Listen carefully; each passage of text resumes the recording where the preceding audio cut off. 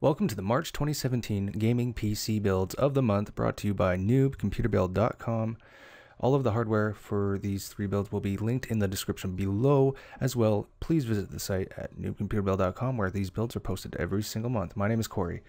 Alright, so we're going to do these builds a little bit differently this month. They didn't change too much since last month's new builds, and then last month's new builds included the new Kaby Lake Intel CPUs, and so this month we've included those again. But as you can see here, I have lined up the three builds that we usually do all in a row here so that we can do a side-by-side comparison of the three. And so for anyone new here, what we do is we have three builds. There's kind of a high-end build, a mid-range build, and an entry-level gaming PC build. The high-end one is $1,300 to $1,500, and that depends on the graphics card that you choose for the most part. And then the $1,000 build is kind of the mid-range build that you should get if you're going to game at 1080p to 1440p resolutions, or depending on what kind of monitor you have and the refresh rate of that. And then the $600 gaming PC build is kind of that entry-level build that I would suggest. I wouldn't suggest getting a build less than that. If you can get the same hardware for less, sure, but for the same performance, I wouldn't kind of go less. But that's just my opinion. Especially if you want to get up and running. Like, it's these PC builds are an investment. You might as well get your money's worth. All right, so let's start. For the CPU for the $1,300 build to $1,500 build is the Intel i5 7600K. That comes in at $239.99, and that's the newer Kaby Lake version, the 7th generation Intel CPUs.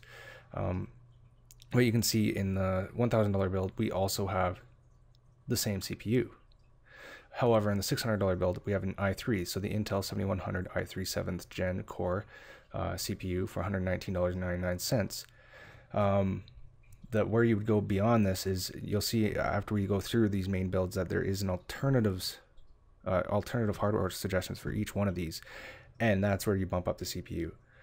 To either an i7 if you want, and that's dependent on whether you do more than gaming, in my opinion. So something like graphics work or video work, where you would do CPU dependent processes like rendering. And then for the i7, you do need a cooler. It does not come with a stock cooler, so we do pair a Cooler Master Hyper 212 Evo $31.39 in both of the $1,000 and the $1,300 builds. And then in this one, you do not, in the $600 build, you do not need a cooler because there's a stock cooler that comes with it. Also, you can overclock these two CPUs, whereas you cannot overclock the 7100 the same, because it's not an unlocked processor. For the motherboards, let's scroll down a bit here. So the motherboard, we have a slightly better motherboard in the $1,300 build. We have the Gigabyte GA-Z270X Ultra Gaming Board, and that's $164.99. And then for the $1,000 build, we have an Asus Prime Z270P, and that's $135. And then for the $600 build, we have a $109.9. Sorry, I don't know why I'm starting with the price, but we have an MSI Pro Series Intel H270, which comes out to $109.99. I did get a better. I am suggesting a better motherboard than last month's suggestion, so just keep that in mind if you were looking since last month. Yeah. And so moving on, we have for the graphics cards, the real driver behind all of these builds, especially for a gaming PC build. You have two choices for the $1,300 to $1,500 build. And why do we have two choices? Is that I would not change very much in this build if I was going to upgrade it performance-wise, other than swapping out the graphics card.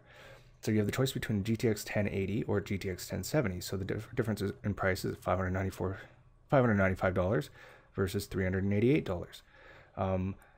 So I'll leave that up to you. The GTX 1070 performs really, really well, especially in 1440p. You'll play everything probably maxed out, not a problem.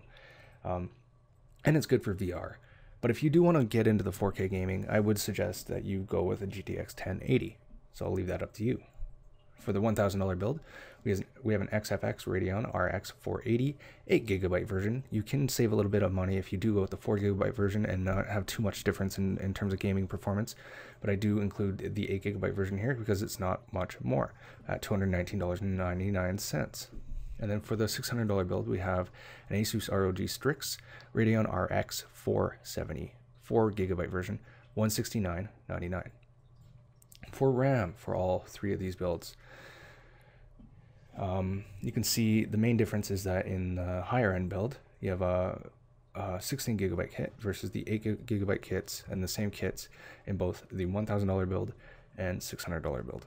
So for the 16 gigabyte Corsair Vengeance LPX, it comes out to $109.99, $64 for the Ballistic Sport LT 8 gigabyte kit, and same with the $64 for this one too in the $600 build. And you can see I'm suggesting the same solid state drive for all three of the builds. The main difference is the storage capacity. So we have for $169.99 a Samsung 850 EVO 500 gigabyte SSD in the $1,300 build, but in the $1,000 build we have the Samsung 850 EVO 250 gigabyte, and then in the $600 build, sorry, it's not a Samsung EVO, it's a slightly more budget SSD, SanDisk SSD 120 gigabyte version for $44.99. So if you can see, if you want to spend a little bit more, say $94, you can get a larger capacity SSD instead of this one, but you'd have to go a little bit over budget with this build. But the Samsung EVOs are a little bit faster in terms of read-write times as well. So I'll leave that up to you as well. For the power supplies, in the $1,300 build, we have the EVGA Supernova G2 750 watt, $99.99. EVGA Supernova 650 G1, $79.99 in the $1,000 build, and in the $600 build, we have a EVGA 500 W1 power supply for $46.26. And now finally the case, the part that puts everything together and houses all of the hardware. In the $1,300 build, we have the Fractal Design Define R4Case 9132 NZXT S340 for $64.99 in the $1,000 build, and you can use either of these for either of these builds as well.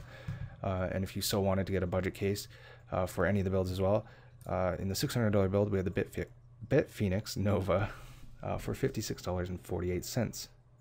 Then the final tally in terms of what these builds currently come out to at the beginning of March 2017 is $1,295 if you use the GTX 1070 in the high-end build, or $1,495 if you use the GTX 1080 graphics card. The $1,000 build comes out to $912.35, which is way under budget this time around. So you can, if you didn't have an exactly $1,000 budget, you can upgrade if you like any of the hardware, and we can get into that in a sec. And then the $600 build is slightly over budget at $611.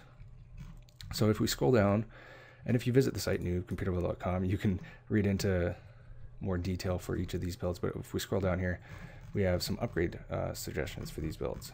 And so for the high-end build, like I said, if you want a CPU upgrade, you can get a Intel 7th Gen i7 7700K. And that'll cost you $339.99. You could really beef up your graphics, and I mean really beef it up, with an NVIDIA Titan X. And that's, if you were really serious about 4K gaming, then maybe you want to invest in this. But it comes out to $1,200, and you purchase it straight from GeForce.com. CPU cooler upgrade, if you want a more customized cooling experience with a liquid cooler, you can get a Corsair Hydro Series H100 V2, $104.20, or a storage upgrade in terms of storage speed. You get a PCI SSD, such as this Samsung 950 Pro 512 gigabyte PCIe SSD.